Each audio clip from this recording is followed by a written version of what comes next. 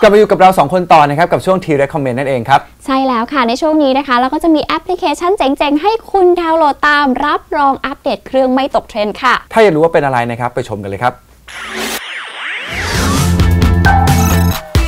T-Recommend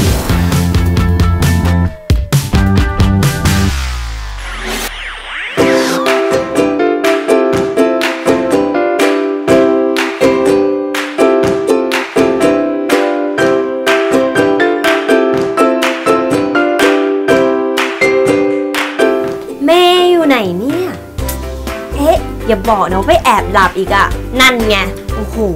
ท่านค่ะนี่ตื่นได้แล้วอะไรพี่เนยยังจะมาอะไรอีกไหนบอกว่าจะมาอ่านหนังสือไงทำไมหลับอ่ะนี่อ่านทีไรเหมือนกินยานอนหลับทุกทีเลยอ่ะนี่ไม่อ่านถึงตาแฉะนะไม่เข้าสมองเลยตาใส่ปิ๊งมากเลย อ่านจริงปะเนี่ยวิชาอะไรภาษาบ้านเกิดค่ะอังกฤษโอ้โหนี่จะบอกว่าตั้งแต่มาอยู่ประเทศไทยเนี่ยก็เลยลืมภาษาบ้านเกิดเลยว่างั้นใช่แต่ภาษาอังกฤษสอบยังไงอ่ะเกี่ยวกับอะไรหรอTOEICอ่ะก็มี listening reading speaking แล้วก็ writing test ค่ะฟังแล้วก็ดูไม่เห็นยากนี่แม่ปรึกษาถูกคนใช่ปะเนี่ยโอ้ยเป็นงานพี่เนยติวให้หน่อยดิพี่เนยเกียรตินิยมอันดับ1ปะเนี่ยใจเย็นรู้อยู่แล้วใช่ไหมว่านี่เป็นใครแต่ว่าจะให้มานั่งสอนนะมันเป็นไปไม่ได้แต่พี่เนยมีตัวช่วยอะไรอ่ะจะมาแนะนำให้ฟังต้องบูชาวัดไหนไม่ใช่นี่ก็เพิ่งแต่สิ่งศักดิ์สิทธิ์ตลอดเลยพี่ได้มีแอปหนึ่งดีมากๆไหนแอปอะไรจะได้แบ่งให้ใช้หน้าตาแอปนี้เลยชื่อแอปว่า TOEIC Master แอปนี้นี่ดีมากๆเลยนะอย่างที่บอกแล้วมันก็คือจะเป็นเรื่องแบบเพราะเขาจะมี TOEIC Test อะให้เราได้ลองทำด้วยนะแล้วมันก็จะมีเรื่องเกี่ยวกับการฟังการอ่านใช่ปะแล้วก็มีเกี่ยวกับคำศัพท์ต่างๆรวมไปถึงนะได้ฝึกอ่านบทความภาษาอังกฤษด้วยและที่สำคัญแอปนี้นะคือแบบมีข้อสอบมีเทสให้เราเหมือนแบบเราสอบจริงๆด้วยคือง่ายมากๆทั้งหมดครบอยู่ในแอปเดียวคือ TOEIC Master นั่นเองหน้าตาแอปเป็นแบบนี้ก็เข้าแอปมามันจะมีทั้งหมด4หัวข้อด้วยกันหัวข้อแรกเลยนะก็คือ practice อันนี้ก็คือการฝึกฝนนั่นเองพอคลิกเข้าไปเนี่ยมันก็จะแบ่งไปทั้งหมด7พาร์ทด้วยกันซึ่ง4พาร์ทแรกจะเป็นพาร์ท listening ส่วน3พาร์ทสุดท้ายจะเป็นพาร์ท reading พาร์ทแรกนะก็จะเป็นโฟโตกราฟคือจะเป็นรูปภาพก็ให้เราฟังว่าแบบแล้วก็ตอบคำถามนั่นเองว่าแบบรูปนั้นคืออะไร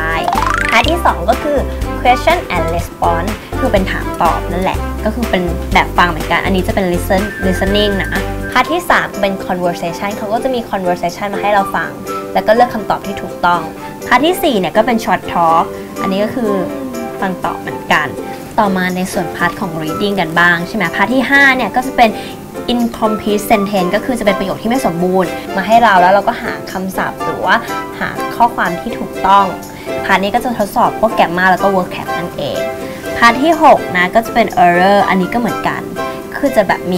มีประโยคหรือว่ามี sentence มาแล้วก็มีช่องว่างให้เราเติมและพาร์ทสุดท้ายก็คือ reading comprehensive อันนี้ก็คือจะมีบทความต่างๆไม่ว่าจะเป็นบทความแบบโฆษณาจดหมายหรือว่าจะเป็นแบบแมกกาซีนต่างๆให้เราอ่านแล้วก็ตอบคำถามแล้วฟังก์ชันต่อไปพี่เนย real test test ก็เหมือนกับตรงตัวเลย real test ก็คือเหมือนข้อสอบจริงๆเลยพอคลิกเข้าไปเนี่ยเราก็สามารถจะได้ทำ TOEIC จริงๆคือฝึกฝนไว้ก่อนมันก็มีหลายเทสนะมีทั้งหมด3แบบด้วยกันก็ฝึกไปเลยฝึกก่อนที่จะไปสอบจริงไงก็เหมือนแบบได้ลองสนามก่อนว่าพอจริงๆแล้วเวลาเพราะข้อสอบ TOEIC มันจะมีเวลาจำกัดเวลา listening ใช่ปะแล้วก็ทำอย่างเงี้ยเราก็จะได้รู้ว่าเวลาเราทำทันไหมแล้วก็ตรงไหนเรามีข้อผิดพลาดอะไรบ้างต่อมาก็คือ vocab อันนี้ก็น่าสนใจเพราะอันนี้เนี่ยจะมีตั้งแต่เขาเรียงอัลฟาเบตตั้งแต่ A ถึง Z เลยนะคือจะมีคำศัพท์ที่เราสามารถใช้ในชีวิตประจำวันอย่างเงี้ยก็จะได้รู้ว่าความหมายคืออะไรแปลยังไงอะไรเงี้ยก็มีตามเรียงตามอัลฟาเบตเลยมีมากกว่า 1,000 คำเลยนะอันสุดท้ายอันนี้น่าสนใจมากๆเพราะคนส่วนใหญ่ชอบใช้ผิดมันก็จะเป็น common mistake ซึ่งอันเนี้ยก็คือเป็น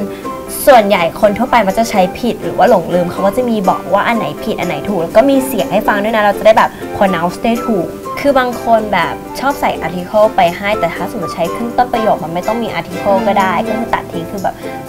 อันเนี้ยมันก็จะบอกว่ารูปประโยคไหนถูกรูปประโยคไหนผิดนั่นเองครบถ้วนมากเลยอย่างนี้ก็ไม่ต้องพกยานอนหลับหนังสือเล่นหนาๆอีกต่อไปแล้วถูกต้องและที่สำคัญอันนี้น่าสนใจกว่านั้นอีกคือสามารถใช้แบบออฟไลน์ได้ด้วยนะ ก็คือตรงช่อง practice ใช่ไหมเราสามารถดาวน์โหลดเก็บไว้ทีละพาร์ทก็คือแต่พาร์ทที่1ถึงพาร์ทที่7เนี่ยก็สามารถดาวน์โหลดเก็บไว้เพื่อเอามาฝึกฝนทีหลังได้ขนาดแบบแต่แนะนำให้ดาวน์โหลดทีละพาร์ทมันจะได้ไม่ไฟล์ใหญ่เกินไปก็คือเวลาแบบสมมตินั่งอยู่บนรถแล้วอยากจะลองฝึกอย่างเงี้ยก็ลองทำไปเลยก็ไม่ต้องใช้อินเทอร์เน็ตแค่นี้เอง งั้นเดี๋ยวเมย์โหลดก่อน ใช่โหลดฟรีด้วยโหลดเลยแล้วก็ตั้งใจ